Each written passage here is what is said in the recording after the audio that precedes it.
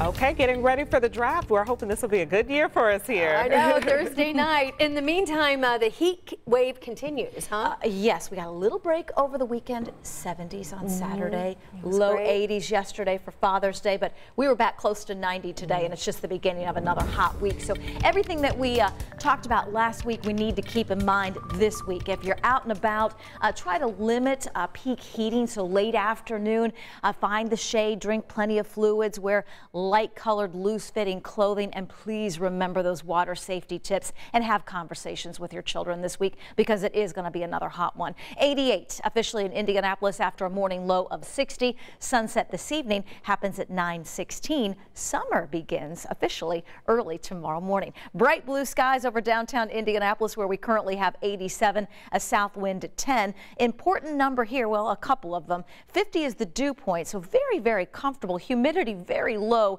at 28%.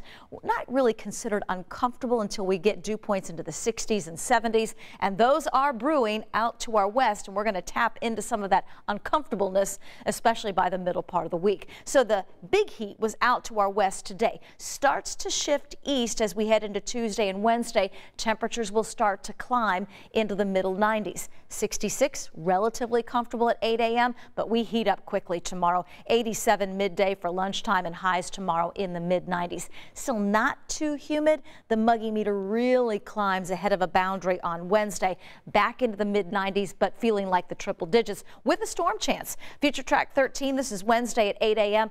Dry for most of us most of the day. We start to get the heat of the afternoon. Here's that boundary, and a couple of storms start to fire up along that during the early afternoon hours. This is 4 p.m. on Wednesday. Some scattered showers and storms, and then a fast mover. So it's going to move quickly off to our south toward the Ohio River by the early evening hours of Wednesday. So a storm chance, just not a lot of rain and not a lot of coverage. In terms of the risk for severe weather, we're under that risk mainly across the southern half of the state. So we'll definitely keep you updated on that on Wednesday. And for now, that's our only storm chance in the 7-day forecast. Hot and hazy tomorrow. Humidity starts to climb 96. You're really going to feel it mid-90s with that storm chance on Wednesday. Drop back into the low 90s with some sunshine Thursday and Friday. Right now looking like we get a handful of days in the 90s this week. Hot and hazy on Saturday before starting to become less humid Sunday into Monday. So a bit of a change at the end of the 7-day forecast. But between now and then, heat is the big weather story. All right, thanks so much. Well,